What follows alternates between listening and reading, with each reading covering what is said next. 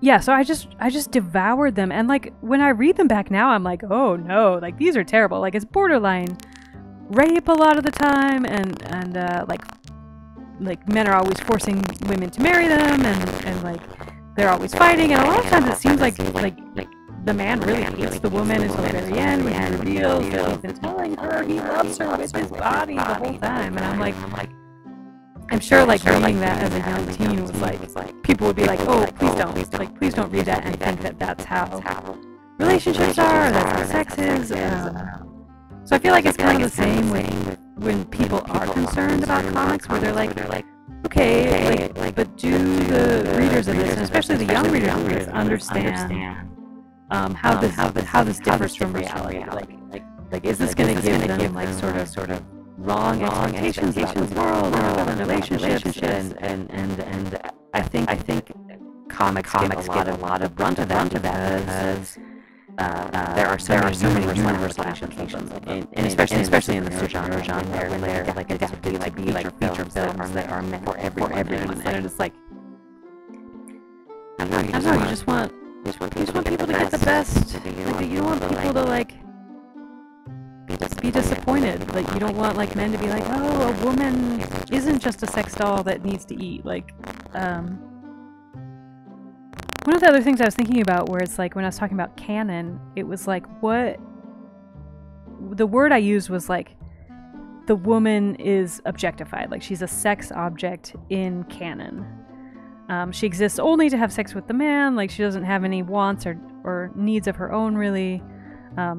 Thankfully in canon, at least, they seem to like want to and like initiate and like, so I like that aspect of it.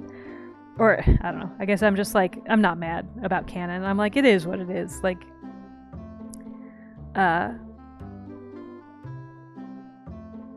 but why is objectification bad? I was reading some of the commentary where, like someone is like, well, what's wrong with that? Like, what's wrong with that? And so it's like, what's wrong with that is that when you objectify someone or something, it dehumanizes object to the person, and they're not a fully realized person with wants and needs of their own. And it's fine to have an objectified character in a comic book. Like, that's not the problem. The problem is that there's like all this other stuff going on in society where it's like domestic, it's like domestic violence, and like every day in America 3 women are murdered by their intimate partner, and it's like, oh yeah, like that kind of stuff is like pretty rough, and comic books are an easy place to like point the finger to be like, yes, see, it's like, it's this kind of media that contributes to that, and it's like, maybe not, it's hard to tell. So yeah, this is a really long-winded way of saying I see both sides of it, where it's like, I can understand why someone would look at comics and be like, ooh, this could be kind of problematic. And also where fans of comics can defend it and be like, this is a fantasy. It's not meant to be real life. It's meant to be escapist entertainment. I guess I just wish it's like, it's sometimes people defend comics in a really defensive way to like deny that it's even true. And I'm like, look at canon. Look, it's like, it's the exact thing. It's just like, I wish like in America, it just seems like if anyone, like, it's like there's this idea that if you admit to any flaw, like somehow you've lost, and like I don't know, you have to like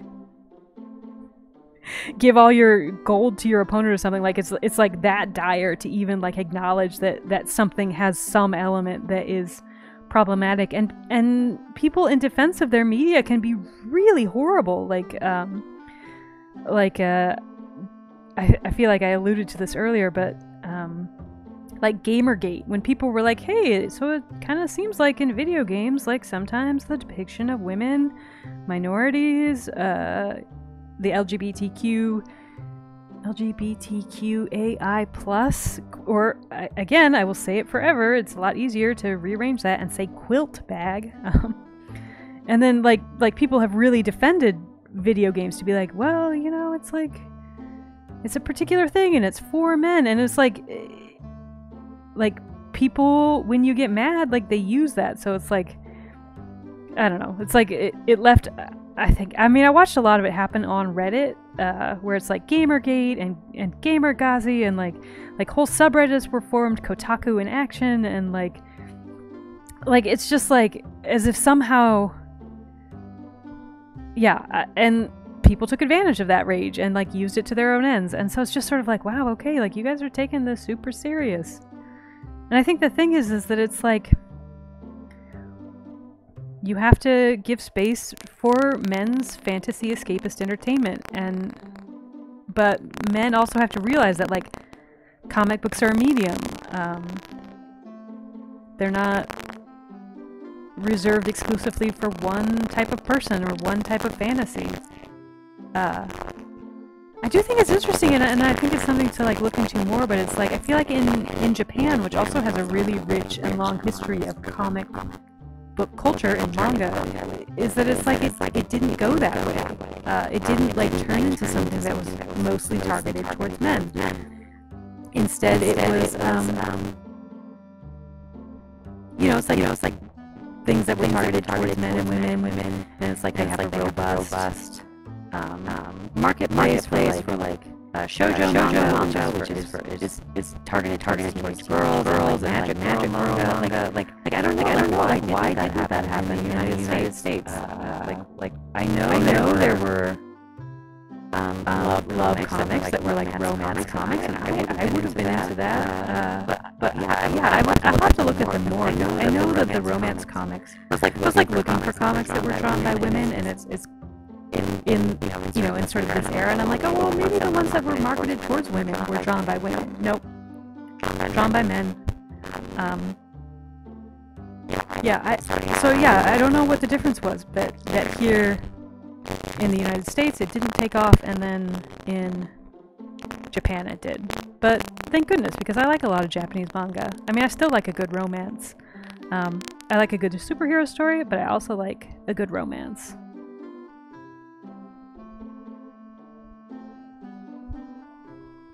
Ooh, this face. I'm like avoiding the eyes because I don't want to deal with them. I'm focusing on this section of it. I feel like in the description I wrote that like water is a part of it, and it was like, oh yeah, that's why I had initially been drawn to this strip, because I love the ocean and I want to learn how to draw water better, and then I've been spending all this time on like these guys' faces, but that's probably a good thing, because like faces are really important, as I say again and again and again. Yeah. So I don't know what the solution is. I think comic books would have an easier time of it if like media representation was more balanced overall. Or if it, yeah, I don't know. I feel like we're in a time where like a lot of women creators are getting out there, and I think it's sort of, there's this like theory of the law of small numbers. So it's like only a certain number of works are gonna like last, and there's only a certain number, like the history can only hold like a certain number of stories that come forward in time. And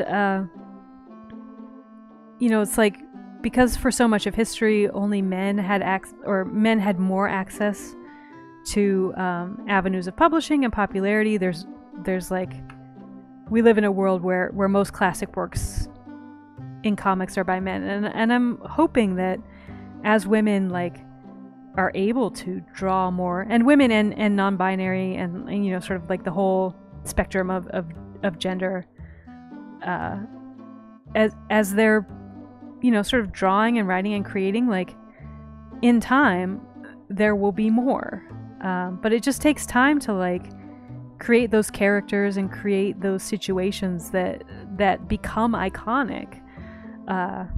So yeah, and it might take like 50 years for like things to even out. I could maybe be alive then. I'd be like 90. I'd love to see it. Because it's certainly, I hope it's possible.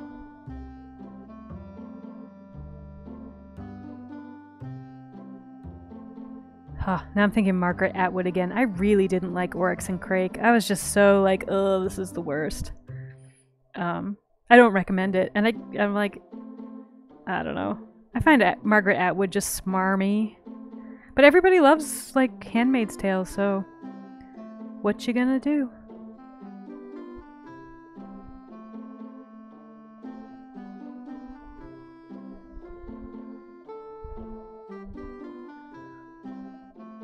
Also, one of the things that I was like looking up comic sales. I was like trying to figure out like the market for comics, and there was this article on IO9 that was like kind of like rebutting all the arguments that say comics aren't sexist. And one of the points they made was that women made up 47% of the comic book market, and I was like, is that true?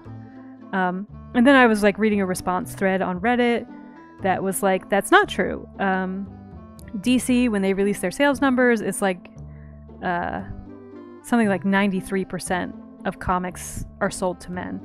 And then people were like, well, it's actually really hard to like know. And the 47% number comes from like a survey that just said, do you like comic books? Or like something like that. I'd have, I could look it up, but I don't. That's why I'm lazy and do live streams instead of podcasts that require editing and work.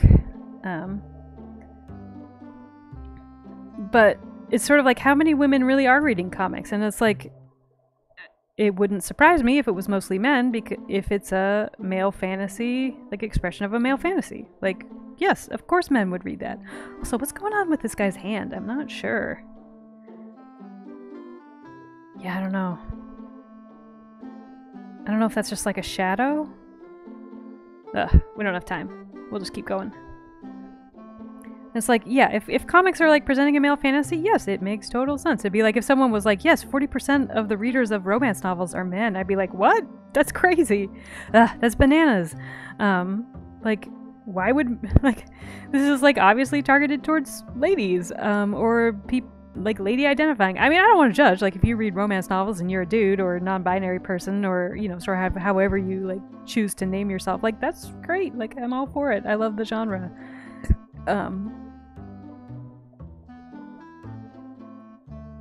Oh gosh, where was I going with that? Talking about romance novels, like, oh yeah, like readership. And then I was like, well, is it working? Like, is it working to have like to sell this men's fantasy? And so I was like looking up sales numbers for comics, and they seem to be like slightly declining, but it's not because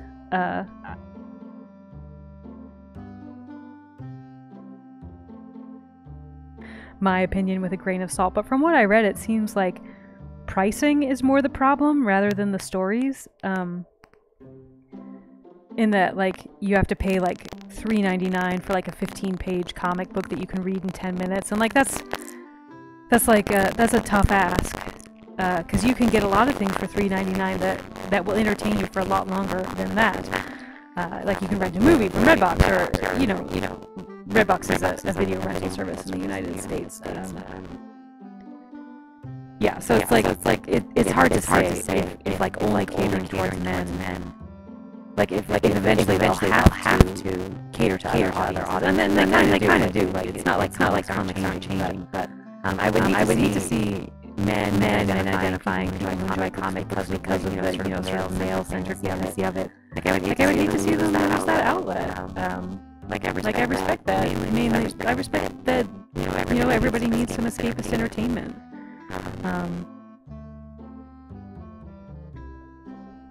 I think something that is kind of funny about comics is, like, I was looking up like the best-selling comics from like a month, like on a month-to-month basis, and it's hard because like so many of the characters have been around for so long. Like Batman at this point has like 6 kids, which is like, if you watch the movie Batman, especially Christopher Nolan's cinema Batman. I always say it like that because, like, if you're like talking to a guy and they talk about Christopher Nolan, it's like, oh yes, well, the Christopher Nolan Batmans, sort of in this like oh yes, aren't they wonderful? And I'm like, it's a Batman movie. Like, let's not like go nuts here.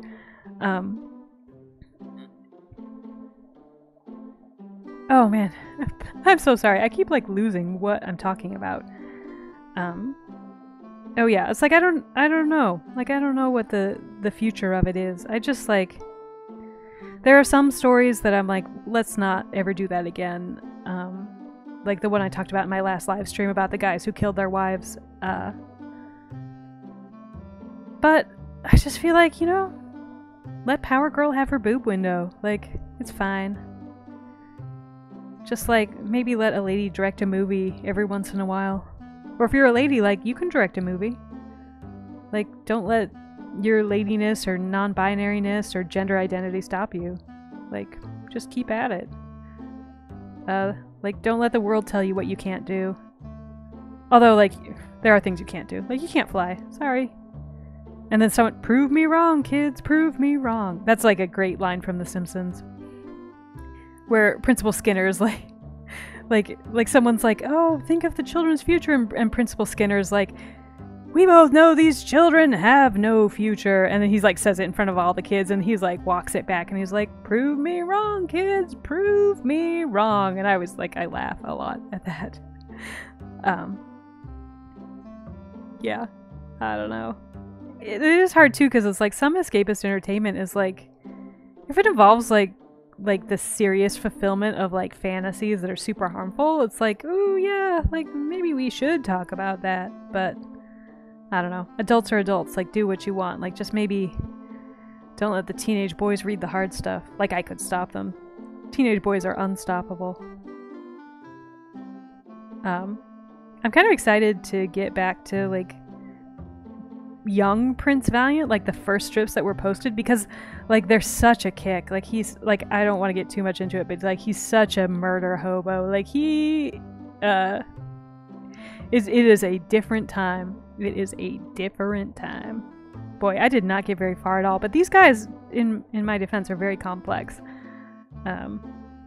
Let's look at this yeah, it's like this guy, there's something about his eye that is not great, and I don't know how to, like, maybe if we just give him like a little more.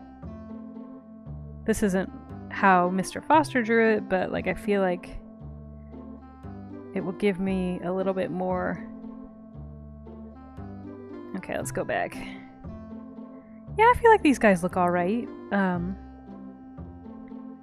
wish I'd gotten a little further. Like Aleta's expressions, I might do this just on my own without you, hypothetical listener. Aleta's so pretty in these that I feel like I want to use like her face as reference. And I'm not talking about the guys being handsome or anything, because like look at this dude, like look at his mug. Wow. But she looks great. He is a villain, so he does not look great. If you listen to me ramble about any of this, I thank you. I feel like maybe I'm gonna listen to it back. Like maybe the audio is good this time, or like maybe it's as good as it's gonna be. I found like some filters. It doesn't have any like crackly stuff. Yeah, I got music going. Yeah, read comics. Read comics you like. And if someone says this comic isn't good because of this, be like, yeah, I could see how you could say that. Or I could see how you could think that. Like, that's all you have to say. I was like, don't worry about it. Comics are great. And you're great, hypothetical listener. Yeah, I will catch you guys later. Thanks so much for listening. I used to work in marketing, so I'm contractually obligated to say, like, comment, and subscribe. Let me know if I said something that was wrong. Let me know how you feel about comics. I'd be happy to read those comments. Yeah, thanks for tuning in, and we'll see you next time. We're gonna, I think, boy, what am I gonna do next time? Maybe I'll go back to Wally Wood.